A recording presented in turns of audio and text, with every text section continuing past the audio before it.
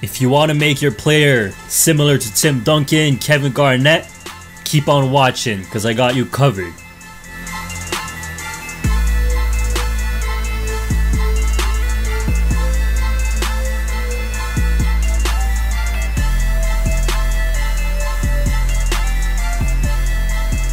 Alright, so I went back on 2K19. You know, I wanted to make Kevin Garnett or Tim Duncan, so I went back on the game. I looked at their signatures, attributes, their badges, everything you could think of. So I did my analysis. They are obviously two-way players. If you have watched them played in their prime, probably, arguably, you know, two of the best power forwards in the game. And one thing I noticed, obviously both can play offense and defense, so their main badge on Hall of Fame was defensive stopper for both Tim Duncan and Kevin Garnett. And obviously they have tons of other badges and defensive anchor as well. So obviously you can't exactly replicate these players on 2K. They won't let you with the archetype system. They have a new pie chart this year, but technically it's still an archetype system. It's just in disguise. So yeah, I've tried so many builds. As you can see, I've tried 2 different accounts.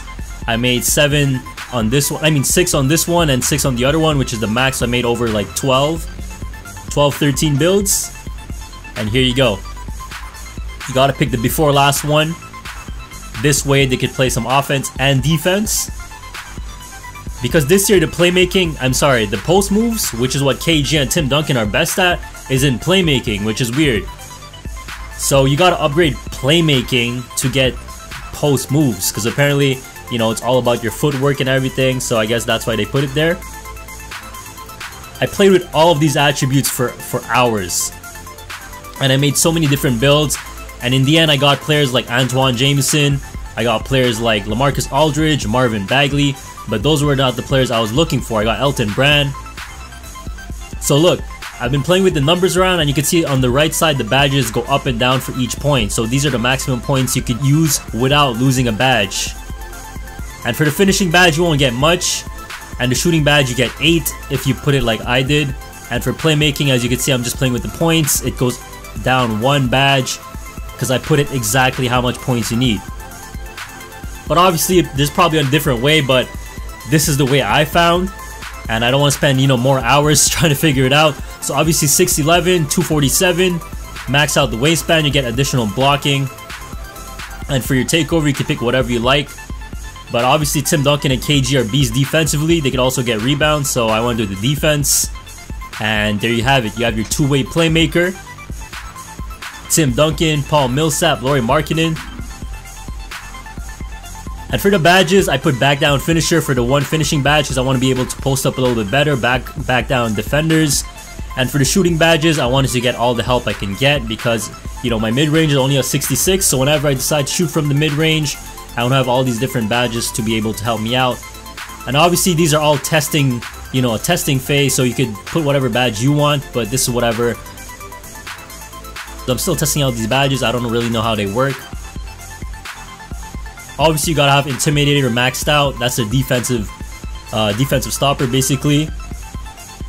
Rebound Chaser, I have it on gold. Defensive Leader, I'm testing it out. I'm trying to see if it actually helps my team as much. Because whatever you do, the computer on your team always makes dumb decisions anyways, and they always miss shots. So I'm just testing it out. Look at this coast to coast right here. Man, that downhill badge is probably one-man fast break on this game. They just renamed it. It's very it's very crazy as a badge for a big man, because as you can see, I'm nearly 7 feet tall, and I'm pushing the ball like this. Can you oh my goodness, my guy is 247 pounds. Oh man, this and this is why I have unpluckable. So people or computer, when they reach like that and you get stuck on those animations, you can't really do anything. So you gotta have that badge to help you out, because when you get stuck in animations, it's really frustrating. That Intimidator badge right there helped out my defense. I find Tim Duncan. Oh, I mean, I found Marc Gasol in the paint. I was about to say I found Tim Duncan, but that's who I am, or I'm trying to be at least. That's another animation I got stuck in. They passed it inside the paint, and I got stuck. Draymond Green bumped me. And look at my Intimidator badge right here. It affected Klay Thompson and I was on the other side of the paint, which is crazy. I wasn't even near Klay Thompson. Look, my badge is going to highlight right here. So I don't know if that affected Klay Thompson or was that Draymond Green because he was behind me. I'm not too sure. But it's still activated. And Kyle Lowry was going in the paint. I already knew he's going to miss because it's Kyle Lowry. You know, he only makes 1 shot out of 10 every game. This is the 1 shot he's going to make right here because I helped him out with the screen. But throughout the game, he was bricking. So I always ran for the rebound whenever he shot the ball. Steph Curry's going to miss right here. I'm going to get the board and watch me push the ball like LeBron James. I get the rebound, quick first step, and downhill all activates. I could have shot the ball there, but I wanted to see if my dimer is going to do anything. And Kyle Lowry misses. Offensive rebound, put back. But like I wanted to say earlier, don't take these gameplays too seriously because you're a 99 and you're playing on pro difficulty. So it doesn't really matter. Almost any build could perform well in this stage. Because, you know, in pro difficulty you could do almost anything you want. And you're a 99, so I wouldn't take this too seriously because obviously when you go into the park, or if you go into Pro-Am, or if you go into other game modes, it's going to be way different. The gameplay, the speed, and they're probably going to have other patches as well. So I'm not taking this too seriously. And you can see here, I tried to see what the defense is going to give me. I got it in the high post, just like in real life how Kevin Garnett or Tim Duncan would do. They would catch it in the high post and see what the defense gives them. And I blew by Draymond Green like he wasn't even there with my quick first step. I get the rebound, go downhill again, but I missed the layup. But I was just trying to showcase the rebounding and the speed. Look at that monster rebound, going coast to coast again.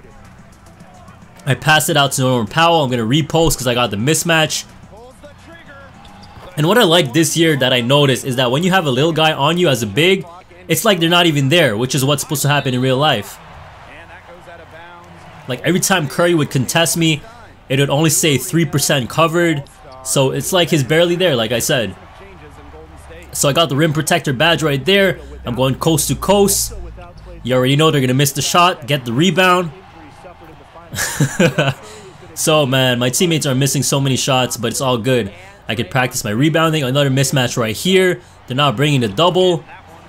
6% covered. So even if I miss the shot, if I don't perfect release it, it's only 6% covered. Rebound chaser activates. Quick first step downhill. They're scared to shoot the ball. So he's going to end up turning it over, go out of bounds. It's all good. I'm just testing out the rebounding, the downhill badge. Pick Dodger activates right here. Helps me get through the screen. So like I said, I'm just trying out these badges. I don't know what all of them can do exactly because the game is still new, obviously. I'm just trying to make my guy as versatile as possible. So that's why I mix the badges around. Because Tim Duncan and KG, they could do everything on defense and on offense. So I just try to put bronze everywhere. Try to have a little bit of badges everywhere. So depending on the situation, I'll be set. But when the game comes out, I'm probably not going to do that. I'm probably going to have more Hall of Fame badges and more gold badges than bronze, depending on, you know, which badges are more effective when the full game comes out. Because in this demo, it's all about testing it out. You know, that's why it's called... sorry, I was looking at something. So that's why it's called, you know, testing your My Player out. So I made like 3 different accounts, so many different builds. Steph Curry is in the paint again, easy bucket. So if you guys want to see more builds, let me know. I made so many. I made the Nikola Jokic build yesterday, and that's a great build. I made Blake Griffin, Sean Kemp, Amari Stoudemire.